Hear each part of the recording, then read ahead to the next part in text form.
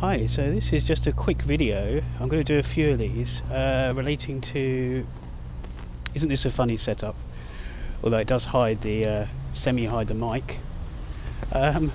Relating to coronavirus and Koreatown, and which is New Malden in UK. That's the one I'm referring to.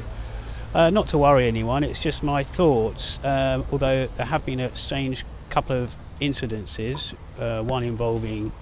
the main one involving rumours, and some connection to this is complete silliness and stupidness, but relating to the Shinjeonji SCJ Church in Korea, where in Daegu, or that area where lots of people fell ill. I'm just showing you my Sewol badge. I'm always wearing that, but I've got it on my wrists as well and everywhere. Anyway, I'm in New Malden. I live here now. Obviously, I'm a filmmaker, documentary maker. I work a lot with the Korean community. I have done for about 7-8 years. Nothing's way before Sewol, the incident with the ship, the ferry. I'm actually putting a montage film together about that. Well, I wanted to just make this video because the other day this is going to be one of 2 or 3, like a mini series of coronavirus related to Koreatown. I did do a teaser video the other day. It's on YouTube, a tiny one. It was nothing really. It was just me walking back from the supermarket carrying a Tesco bag. I'd actually been not to Tesco's, I'd actually been to both Lidl and Waitrose. I'm someone who mixes these things up. But yeah, and I wanted to record a video about this. The thing is, as I say, the other day I set out wearing my mask, and with an accomplice I gave him a mask, and we just walked down at New Malden High Street. Now of course, well, for anyone that don't know, I mean some Asians and especially Korean and Chinese and Korean and you know, Japanese maybe, they would wear masks because of certain issues that they have in their countries, whether that's the air, whether that's just general illness, but normally to do with the air pollution and stuff. And we wanted to see, you know, first of all, how we got spotted. We were just trying to keep generally safe, like I am now. Now the thing is, if I turn this camera around, you'll see that hardly anybody is wearing a mask. Maybe a couple of people are wearing a mask. A couple of Koreans I've seen, or assumed Koreans, and maybe some Iranians, and also some English people. I don't really know where these people are from, but you know, it's kind of common sense to wear a mask, even if it's a little bit of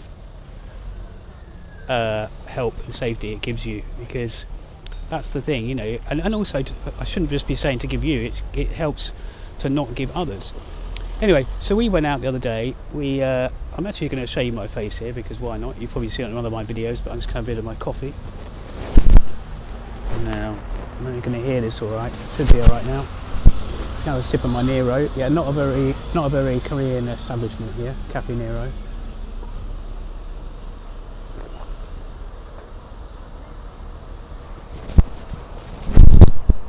But yeah, so we went into we actually walked down the high street on 3 days ago. We walked down the high street, and we I'm going to ruin the sound now.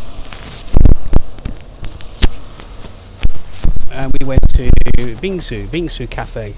It's actually called BINGSOO and Cake, I think. No, it's called Cake and BINGSOO. It's a kind of Korean treat, a delicacy, dessert, ice cream, and all these other things in it. But it's a Korean dessert, a bit like Taiwanese have bubble tea, which we now have a bubble tea store in New Malden up the road, and I noticed there's one opening in Kingston. It's called Ding bubble tea. It's a big chain, so you know they're obviously growing. I think they might be Chinese. Anyway, so we ended up in BINGSOO. Now it was very busy in there. The thing was, we were the only 2 people. He's Canadian, I'm English. We're the only 2 people who were, well, there was a few international people, but mostly Koreans. But either way, we were the only 2 people there with masks. We just think that's the irony, because normally in this situation it would be the other way around. and I suppose a lot of time people wear these masks out on the streets, especially in Korea. I mean, I've noticed it. I've been there one of my sort of 7 trips so far. You know, but you don't normally wear them inside. So it's the opposite for this coronavirus. If anything, it's probably best to wear them inside because of, you know, reacting with other people. I'm deliberately sitting outside here. I spent yesterday in completely, which is not like me. I wanted to get out today to get more supplies. I still haven't got toilet rolls because everybody's been, well, some people have been selfish, some people haven't, and either way there's a lack of toilet paper around. I'm just stocking up on fruit, veg, no, mainly fruit. I love fruit now and stuff, and it's great for boosting your immune system. I'm not an elderly person, but you know, I still want to do my bit, and we can all have health issues. We can all have underlying health issues, and the worrying thing is about this coronavirus is that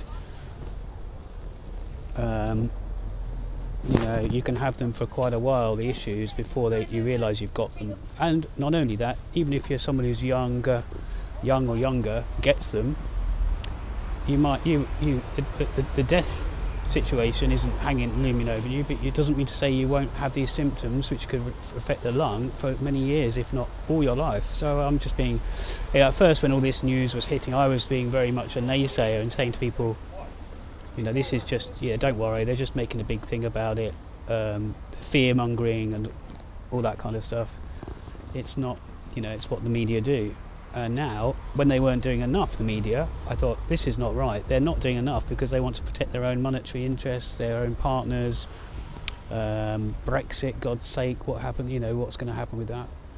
But then, yeah, I took it seriously, starting 3 days ago, I think.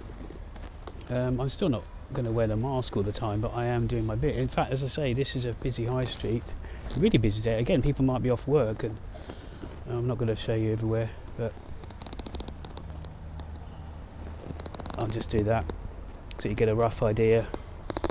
It's a lovely day. That's the sad thing about this. I say that there's black clouds over there, but it's a lovely day. It's a shame because you know, it's times like this they're telling us to stay in. Really, we can go outside, but do more sensible things and more kind of things that, you know, I mean, going for a walk, going for a park, recording a vlog outside. Yeah, I am joking and smiling there. So I want to move on to stats and statistics, which I haven't really got a lot of, but you know, regarding this coronavirus, and also Korean community, because they might be worried, they might not be. I mean, I know quite a few Koreans, loads of Koreans, but north and south. I mean, I hate to separate them, but Koreans in general. And you know, I just wanted to talk about that, but I'll leave that for the next video, because the next video I do want to talk about, you know, coronavirus, and as I say, this SCJ thing in Korea, which is, they've allegedly got under control now. They've got the coronavirus under control. They haven't. People are still quarantined. I mean, basically in the UK, just, you know, self-quarantine yourself, self-isolate yourself, take care of yourself. Oh God, there's too many selves there.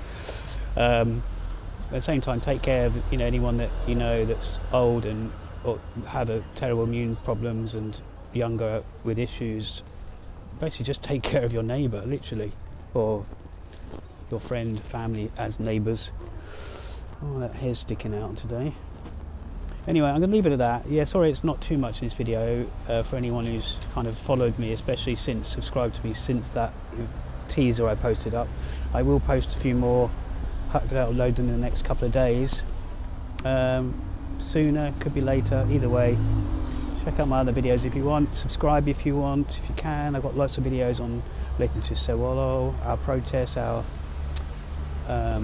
memorials we do for that, my trip to Kangjong in Jeju Island, the Navy base issue, Korean music, indie music, loads of things, Korean film, JOON-HO.